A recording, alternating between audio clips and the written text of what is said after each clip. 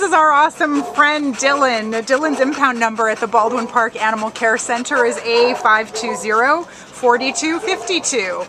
And he came to the shelter as a stray back on July 27th from the city of West Covina.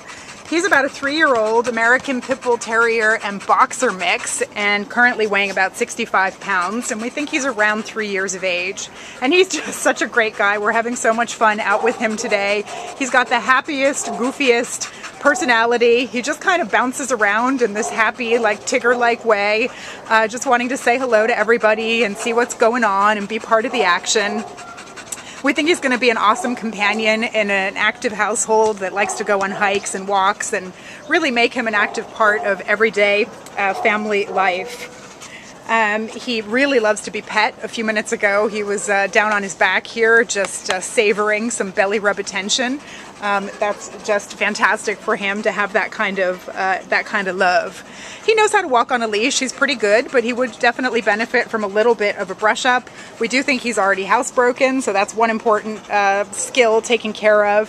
Around other dogs, he's friendly, but he does get a little bit dominant when he's around other male dogs in particular.